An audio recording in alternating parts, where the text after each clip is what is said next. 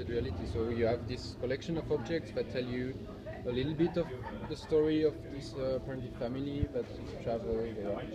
And then if you get the iPads, you can take one. Sure. Then you can start exploring this content, and you will have a new layer that will start to emerge from this. And so it will give you a deeper understanding of it, and the story will get more dense. So the storytelling is enhanced through this. Right. So each one of these objects has something? Not each one. So some of them have. So you have to move around. And then that's discovery is part of the process. Yeah, sure.